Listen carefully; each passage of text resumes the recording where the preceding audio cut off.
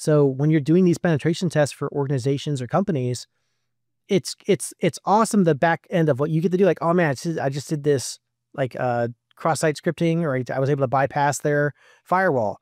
Well, now make sure you're grabbing those screenshots, make sure you're taking those notes, because I recall being a left seat, right seat with one of our red teamers. We went in like 30 minutes, like he was so far, he's like, crap. I'm like, what's up? He's like, I haven't taken any notes or any screenshots of anything I just did.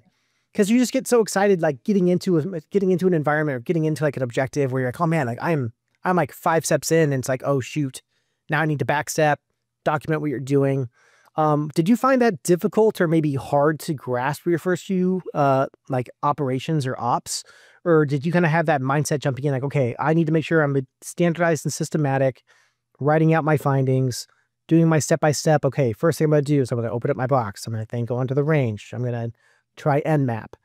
What's your kind of thought process when it comes into writing those reports, and how have you gotten better, you think, from day one to now where you're at in your career?